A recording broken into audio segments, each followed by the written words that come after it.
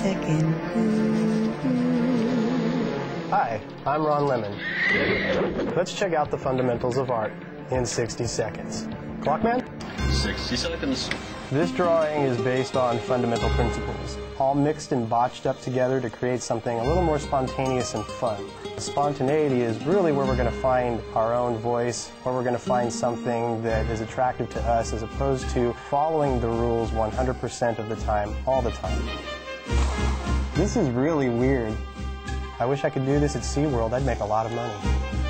It's really trying hard to become a stylized and personalized drawing without any rules attached to it, but using those rules to get us where we are today. We're putting in the last of the darks to make this picture look really graphic and solid. I think this is the point where my wrist blows out and I have to run to the hospital. If we learn those fundamentals, we can draw anything we want, from a portrait to a landscape to a conceptual design. Now we're adding a little bit of detail to finish it off, to make people think that we really know how to draw, and we can call it a day. The artist did not sign his picture. What a jerk.